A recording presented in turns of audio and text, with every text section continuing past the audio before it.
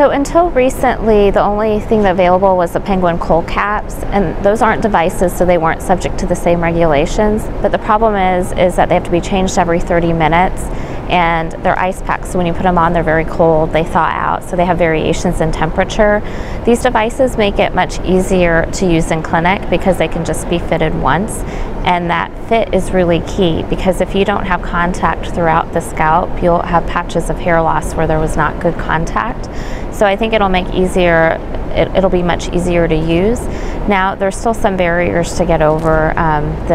This does have a cost associated. The company that has a device available in the US is charging about $1,500 to $3,000, which to a lot of women could be a barrier. I would love to see insurance cover this as a benefit one day. And then the other big barrier is it does add about 1 hour to the patient's time that they're in the clinic. So in infusion centers, that's chair time for infusion, which is pretty valuable. But with the devices, you can actually unhook them and move them to a different area.